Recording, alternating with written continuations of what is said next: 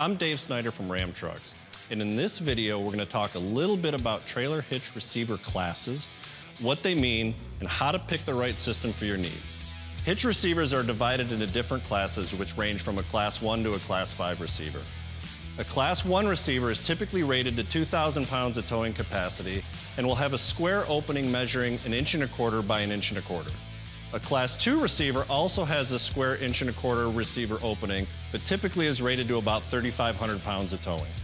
A Class 3 receiver has a square opening measuring 2 inches by 2 inches and has a maximum towing capacity also around 12,000 pounds. A Class 4 receiver also has the same 2-inch opening, but has an even higher trailer rating of 14,000 pounds. A Class 5 receiver has a square opening of 2.5 inches by 2.5 inches, and they're rated somewhere between 17,000 and 23,000 pounds. Both of these Ram trucks here today come with a Class 5 receiver as standard and also come with an adapter if your existing hitch happens to use a 2-inch by 2-inch opening. Now, with larger trailers, weight distribution hitches are highly recommended. A weight distribution system helps balance or distribute the trailer weight between the truck and the trailer for optimal vehicle dynamics. On a system without weight distribution, much of the applied trailer weight is actually being carried by the rear axle of the truck.